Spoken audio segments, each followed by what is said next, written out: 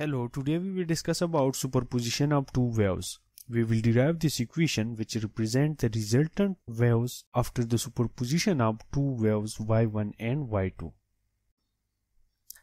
Superposition and wave equation. If two sinusoidal waves of the same amplitude, the same wavelength, travel in the same direction along a straight string, they interfere to produce a resultant sinusoidal wave traveling in that direction. Now let's suppose we have two waves y1 and y2. These two waves y1 and y2 will overlap each other and produce a new wave which is known as the resultant wave.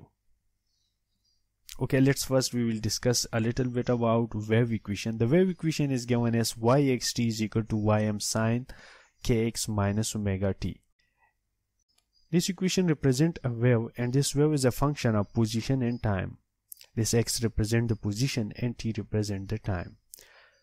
Equal to ym sine kx minus omega t. This is small m.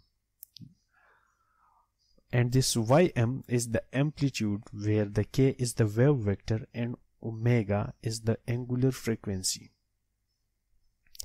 This term, the amplitude, and this is known as the phase. Using this equation, we can derive different quantities. And this equation carries the detailed information about the waves. Okay, let's suppose we have two waves. One is y1 xt is equal to ym sine kx minus omega t, and the second wave is yxt is equal to ym sine kx minus omega t plus pi. Here this pi is the phase difference between wave 1 and wave 2. When the superposition occurs between the y1 and y2, we will get a resultant wave y which will be equal to the sum of y1 and the sum and y2. Now let's put the value for y1 and y2 in this equation. Y1 is equal to this term and y2 is equal to the second wave which is equal to this term. We will get y is equal to ym sine kx minus omega t plus ym sine kx minus omega t plus pi. Now the ym, the amplitude, is common between these two terms. We will take ym common from this equation. We will get y is equal to ym into sine kx minus omega t plus sine kx minus omega t plus pi. Now here, let's consider this term as alpha and this term as beta.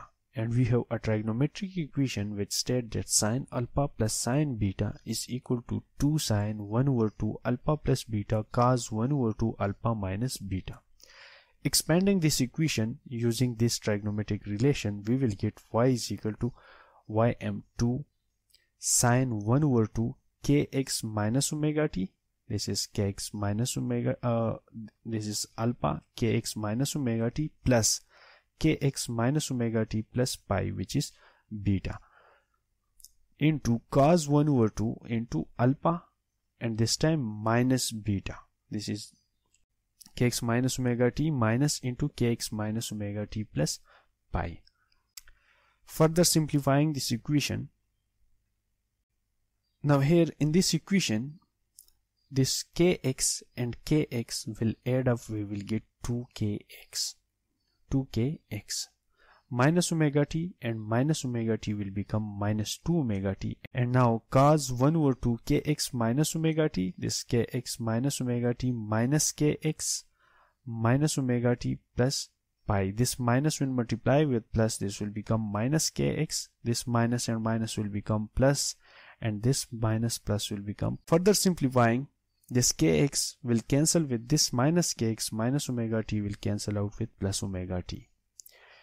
And here this 2 will cancel with this 2, and this here will cancel with this 2. We will be left with pi by 2. Now we have y is equal to ym 2 sine kx minus omega t plus pi by 2 cos 1 over 2 kx minus omega t minus kx plus omega t into minus and minus pi.